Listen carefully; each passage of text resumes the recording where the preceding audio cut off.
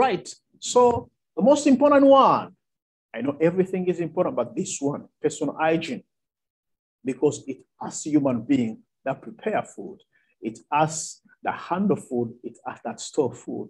So a personal hygiene should be very important. A personal standard, a personal hygiene, they need to report illness and hand washing and how to wash your hand. Okay, personal standard. You see, people, including food handlers, are a potential source of contamination. That's obvious. You see, the way we carry ourselves, our clothing. Okay, when you're cooking, do you talk over the food? Do you smoke? Do you do? You see, it's all about breaking those bad habits. Breaking those bad habits. You see, you people, including food handlers, and I mean food handlers, we are a potential source of contamination of food as a result of poor standard of personal hygiene. So it is therefore our responsibility and your responsibility to maintain a high standard of personal hygiene. Now, personal hygiene, you must remember, you must wear a PPE, or they call personal protective equipment. Very important. Do you have your glove? Do you have your hat? You see, we have to make sure that we wear this when we are cooking food.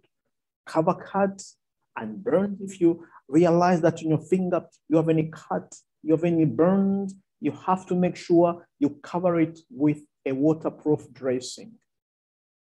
Wash your hand regularly. That's a basic habit that we need to remember as food handlers. Wash your hand regularly. Now, must not, remember, these you should not do when you are in the kitchen, when you are preparing, when you are handling food. You must not lick your fingers when handling food.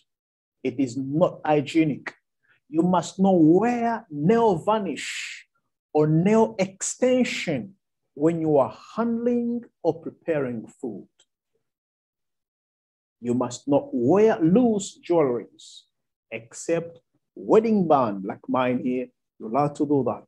But any other jewelries, you cannot wear them. You cannot wear them. You must not smoke, eat, or drink when you're handling or preparing food. You can't do that. Okay? All of this is to avoid what? Cross-contamination. So we must not do all these things. Personal hygiene is very important. Now, in the unfortunate event that you find that you have any food poisoning symptoms, make sure that you immediately see your doctor. Okay, you have to see your doctor. And remember, please do not return to work until you are cleared by your doctor. Hand washing is very important in personal hygiene. Always wash your hands when you enter and re-enter the kitchen.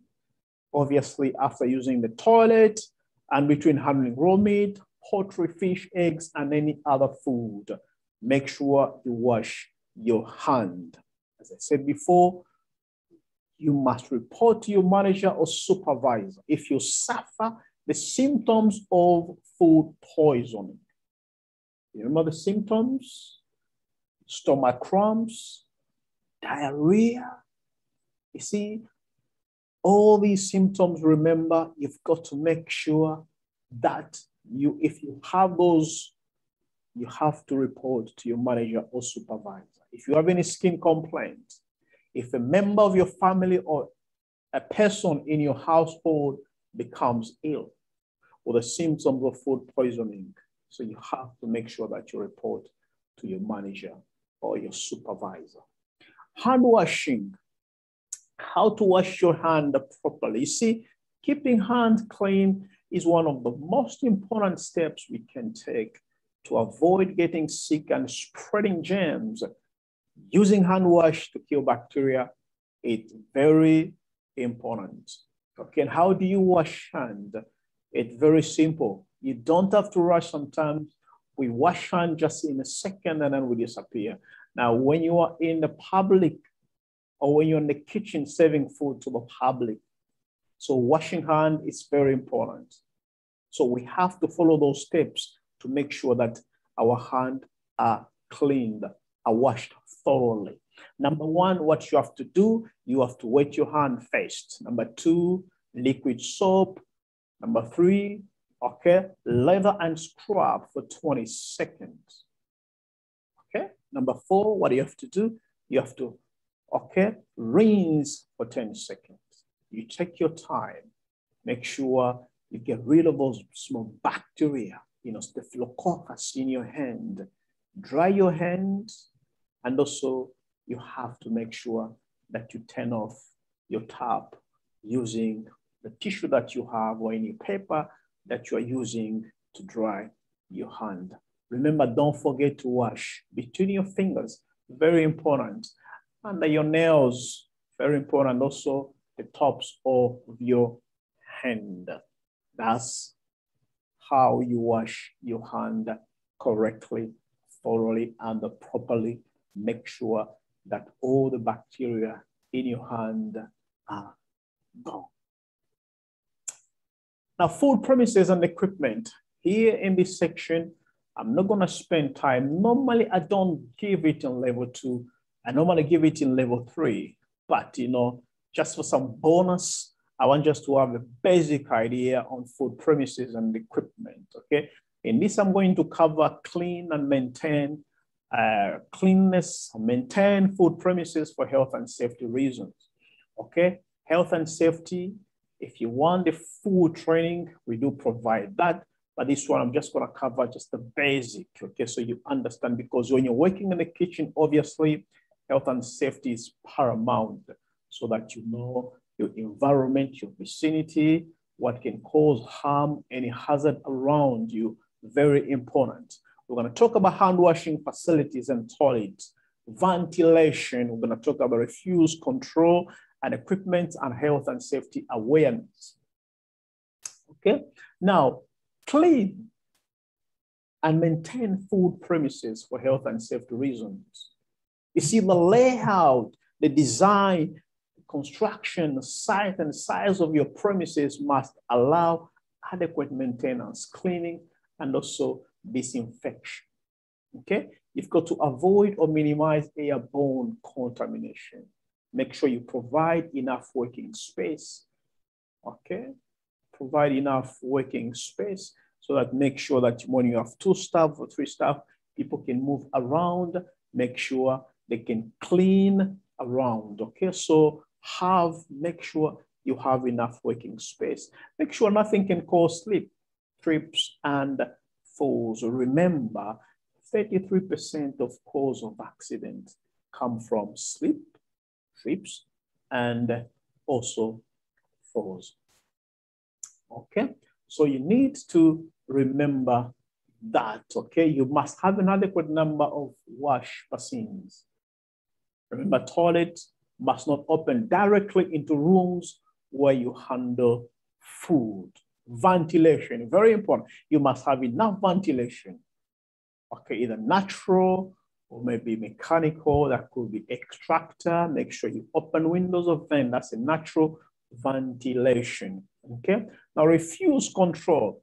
There should be enough bins in the food preparation area. Okay, so to stop waste building up, make sure you clean as you go. Clean as you go. Very important. External bins should also be provided, okay, with fitting lid that be capable of being cleaned. Okay, and also the equipment, all items, fitting and equipment that food touches must be cleaned effectively, made of appropriate materials and kept in good order.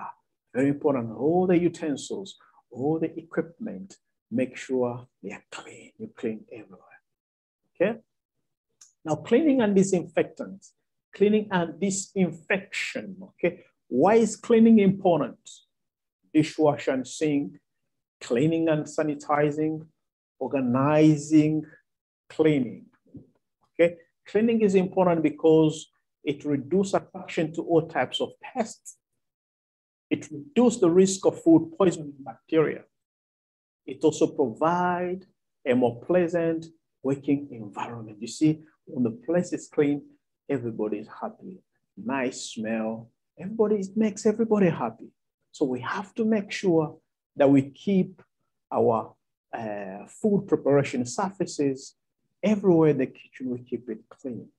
It attracts customers to your business. When your restaurant, the place is clean, they want to go there. I want to go to the place where it's nice and pleasant.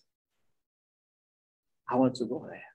Comply with all necessary legislation. Very important. So what is the piece of UK legislation? It's what we call the Food Safety Act 1990. So as a food business operator, as a food business owner, you've got to make sure that you comply with all necessary legislation. If you don't, remember, there are offices that we call environmental health officers. They'll visit you soon. You don't want your business closed. Because if you don't keep up with the standards of legislation, you see, you're going to lose profit. You're going to lose customers. You're going to lose your business. So there's no need for that. So the best thing to do is to comply with all necessary legislation. Okay. Now, cleaning and disinfection. You see, cleaning or this cleaning accomplished with soap or detergent and water refers to a physical removal of dirt and cream, and in the process, some portion of the germs on a given surface, like cleaning. Now, cleaning chemicals, including detergents. We can use detergent, we can use sanitizers, we can use also disinfectants. All these, they have different purposes. So you see, the detergent is completely different from sanitizers. The type of job that detergent does, it's completely different from what sanitizer does. It's completely from what disinfectant does. Okay, so we go normally into details in level 3. Dishwashers. Dishwashers are equipped with detergent and rinse chemicals. You see, dishwashers operate at wash temperature of 60 degrees Celsius, and rinse temperature should be 82 degrees Celsius. Okay, we always recommend in the kitchen to have double sink method of washing pot, pans. Okay, so it's always important that you have the double sink method to wash pans and pots separately. If you have glasses, you can wash the glasses or the mugs in the same sink. So when you have the double one, then you can wash, those greasy pots in a different sink so that you avoid that cross-contamination, the fat going into every sink. So it's always important to have double sink method. Now, cleaning, remember, has to be organized in order to ensure that catering establishments are cleaned, or the place where you're selling the food cleaned regularly at the frequency necessary to maintain standard. Now, cleaning is to be organized using cleaning schedule.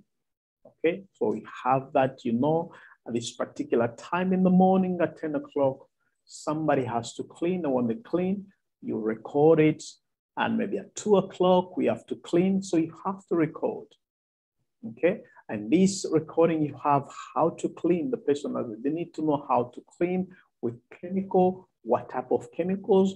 Do we use detergent? Do we use sanitizers, or we use disinfectants? Okay, so cleaning has to be organized, how to dilute the chemical in water to ensure it's effective. Okay, so it's always important to organize cleaning. So the next section, we're going to talk about pest control. Which pest you need to control? Why is pest control important? How do you control pests? and also the prevention of pest infestation. Now, which pests you need to control? We have to control rat, mice, cockroaches, flies, and ants. So all these pests need to be controlled. Why is pest control important? Pest control is important because pests carry harmful bacteria. Now, these harmful bacteria can be passed to the food. Remember, pests can also cause serious damage to the structure and also the fabric of food premises. For example, rats. You have mice when they come and drop their droppings into the food that can cause, food contamination. How do you control pests? Sometimes in the kitchen, you have to feed what we call the fly screens, maintaining those so there are no holes all over the place. You see the mice on the right, they're very clever, guys, they're very clever, so they can come in through under the door. So you have to make sure the doors and the windows are maintained properly so that you keep them outside. Keeping the catering establishment in good repair, very important. Keeping food stored in sealed containers. You see, cleanness, these guys, they don't like cleanness. When your kitchen is clean, they're not gonna come there because there's nothing that attracts them. So when you leave food all over the place, especially when you finish cooking, you've got to make sure that you clean before the next cleaning. So the food is not to be left everywhere on the surfaces. Make sure that you store food in some sealed containers and you keep them away from the food preparation area. That's how you control pests. There's no magic how to control pests. So make sure you just keep the place clean. And how to prevent pest infestation? Checking food deliveries to check that there are no pests. When you have food, you make sure that you control the food deliveries using electric fly killers. Sometimes you can employ a pest control contractor. So regularly check the premises internally and externally, especially in the storage. You have to make sure that you check that there are no droppings there. Okay, so that's going to be the end of our food safety hygiene, food safety and hygiene today. So level 2. So that's going to be the end. Now, why food safety training today? It's just that tips that I'm giving you to comply with food legislations, to ensure that food handlers, you as a food handler, practice food hygiene and practice at all times. And also providing staff training ensures that food safety hazard will be avoided. Now, always remember to record and report. Comply with food regulations. Comply with food establishment regulations. Wear protective equipment. Protect customers from food poisoning. And remember, stay safe. I hope you've got some basic understanding of food safety and hygiene. So now next, we're gonna go to our tests and assessment. So you're gonna have the link below and then you're gonna click that link. It's gonna take you to the assessment. Remember, there'll be 27 multiple questions. You have to make sure that you pass at least, the passing mark is 18. So when you get 18, if you get below, you're not going to be able to qualify and get your certificate. So make sure you pass, get 18 mark in order for you to get a certificate. I wish you a good luck and I'll see you on level 3 if you come on level 3, of course. Okay, you take care and bye.